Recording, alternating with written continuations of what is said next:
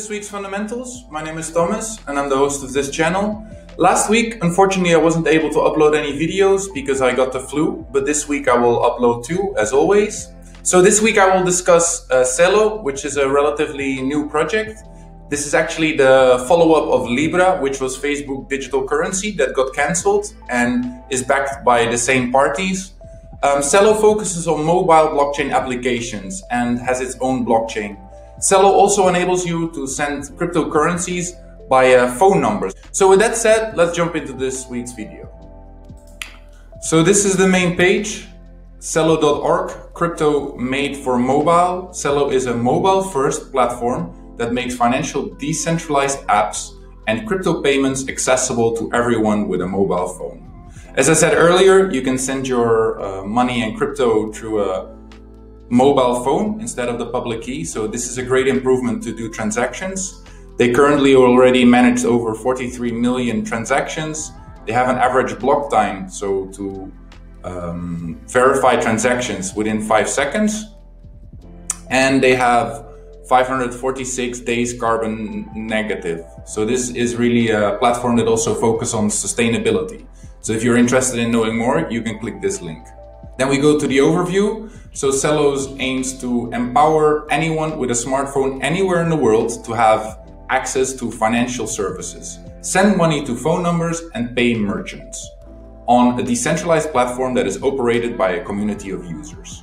So the code of Celo blockchain has shared ancestry with Ethereum. So the code is based on the Ethereum code, but they have improved and tweaked it in their own preference. Then, to not go too much in detail, we jump over to the consensus of proof of stake. So Celo is a proof of stake blockchain. So in comparison of the proof of work systems like Bitcoin and Ethereum, Ethereum is going to 2.0, so it's going to proof of stake, but it's still proof of work. This eliminates the negative environmental impact. So again, environment, I think that's also very important for a project, that it's sustainable. Then the on-chain governance, so the voting power in the token. This includes operations like upgrading smart contracts, adding new stable currencies, modifying the reserve target asset allocation, and changing how validators' elections are decided. So quite some votes to bring out once you're a holder of Celo.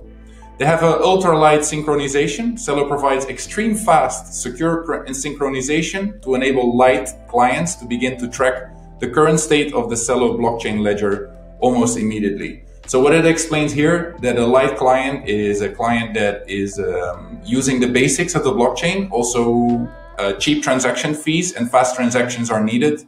As we know, Bitcoin is not really for light client, therefore they have the Lightning Network, the layer 2 solution to make small transactions fast and cheaper.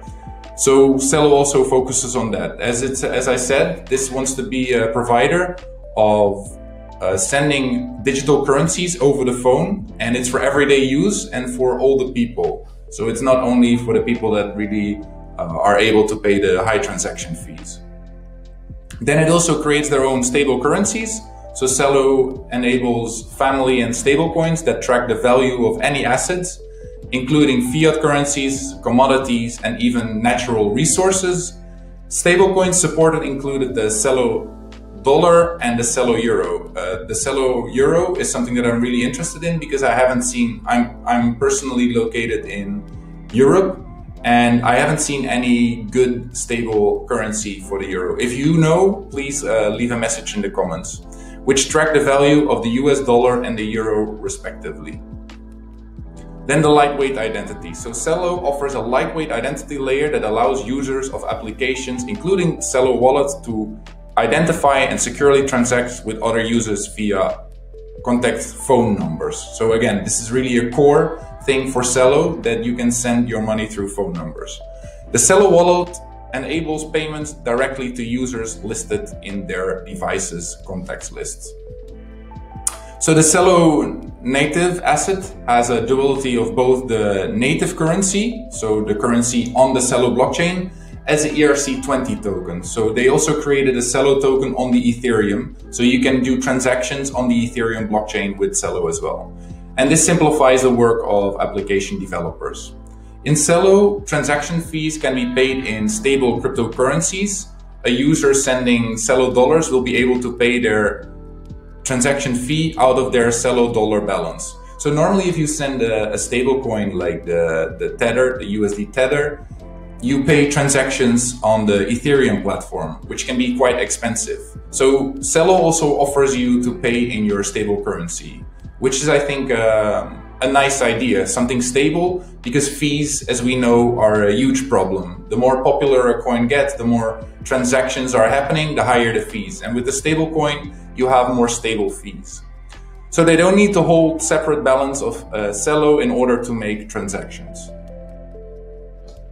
So then we go to the organizations that really back it up, which I find really fascinating. So it's Reid Hoffman, a billionaire American entrepreneur. You have Jack Dorsey, the founder of Twitter. You have Social Capital, which is Chamath. I'm not going to try to pronounce his surname because I will fail, but we all know him in the crypto space. And besides that, a funny insider is that Kazuka Honda, which was an ex-player of AC Milan, who is also interested in this project. And besides that, obviously, we have Coinbase. So then I wanted to go to the founder of Celo, which is René Rijmsburg. René Rijmsburg studied in Korea and at MIT in the US. He really focused on entrepreneurship and innovation. So that comes together well in blockchain projects. He was CEO and founder of Loku, that he later sold to GoDaddy. He's entrepreneur in residence, and since 2017, he has been working on C Labs, which is Celo Labs. That is the non-profit organization that helps with developing Celo. Then we go to the Twitter, where they are quite active. They don't have a huge followers because it's a top 100 currency, and 65,000 followers is not too much. And especially since this is a people's currency that should be available for everyone, they really need to grow their network. Then we go and have a look at the price on CoinGecko. We can see there is a maximum supply of 1 billion and the current circulating supply is 300 million. Here we also see that the currency only became available in the beginning of 2020, so it's a fairly new concept. I heard about it the first time because Digital Asset News was talking about it. We are currently seeing all-time highs, but we also see that this is a price point that Celo mostly has a lot of difficulties to pass. We can also see that it's available on a lot of markets, which is also always something that I find interesting to see. And then we go to TradingView, where we actually see the same pricing information. It's fairly new, so even TradingView cannot show you a great overview. But I predict that Celo, with the next bull run, can hit a target of up to $50, which is more or less 5-6x from today. With that said, that's the end of this video. If you like this content, please like and subscribe and share it with your friends. If you have any questions, please leave a comment below and I'll do my best to respond. Also, if you have any recommendations regarding other currencies or subjects that you would like to have discussed. And I hope to see you next week. Bye.